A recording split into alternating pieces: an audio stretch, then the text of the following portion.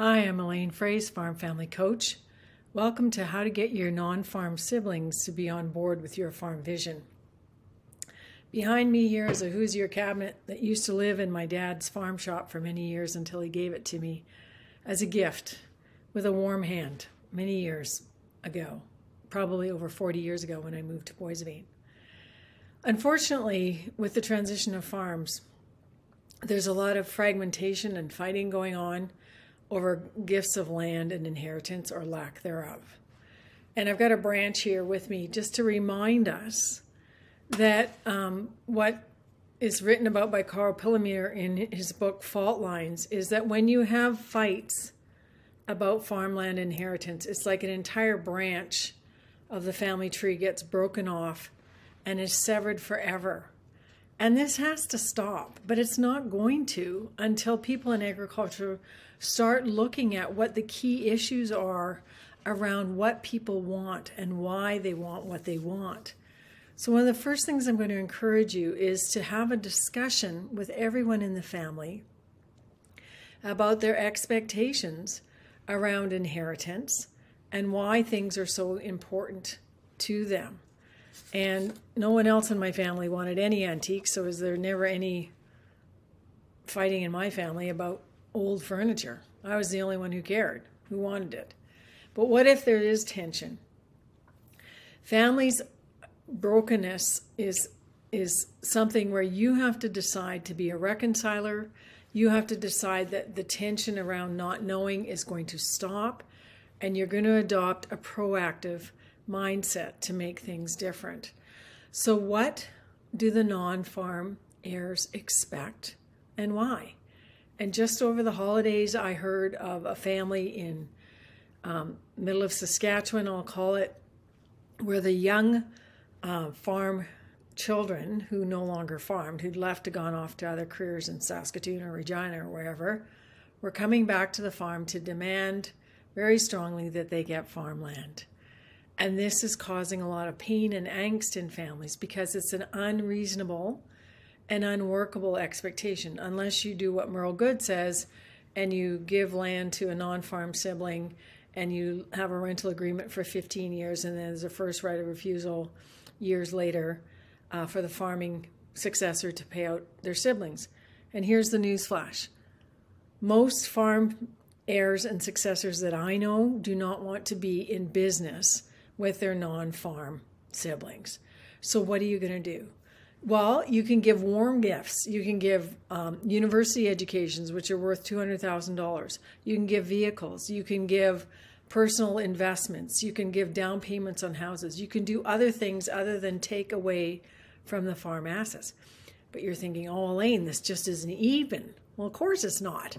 We have multi-million-dollar farms now because we have multi-million-dollar land bases. And therein lies the problem, doesn't it? Is that land ever going to be sold? No. Oh, but it might be, Elaine. Well, yes, then you need to visit a lawyer like Mona Brown who puts in a poison pill and has caveats about farmland being flipped by successors. But most of you are working with decent human beings who want to farm long-term and on to the next generation and to the next. In Ontario, we also discovered through our CAFA meetings that the land transfer taxes are different than the more gentle, amiable ones in Manitoba. So you also need to work with your advisors to see what your options are. The other problem that we have is that your mom and dad, who are the same age as me in their 60s or older, are actually embarrassed to tell you that they've put everything back into the farm and they don't have a lot of personal investments. And so their liquidity is very challenged by the fact that their retirement funds or funds for how they age in place in the farm are going to have to come from the farm asset side. And it's embarrassing because they thought by the time they were 65 or the time they were 75 that they would be in a certain financial position. So what are you going to do? And are you an entitled successor? Because my friend from Myers Norris Penny in Saskatoon says, Elaine, I have seen some farm successors who want all kinds of things which really they are not entitled to. And at the end of my article this month, you'll read some people are born on third base, but they live like they've hit a triple. Think about that. So what can you do? First of all, share the vision. share the vision for the farm business, share the finances, have financial transparency.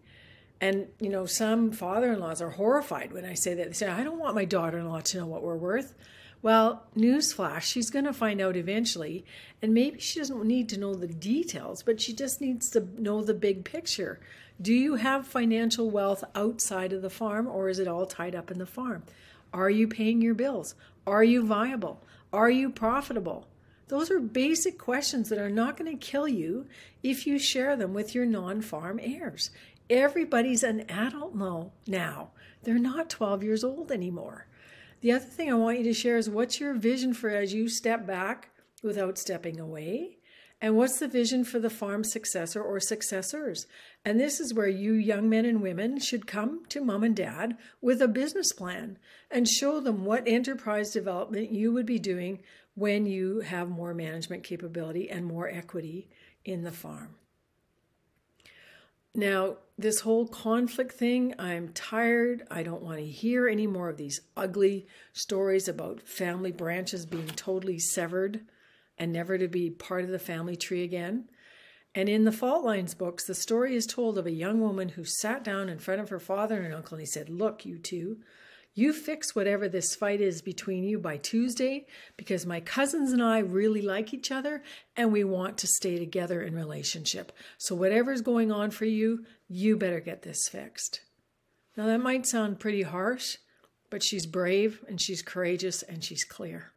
And being clear is kind.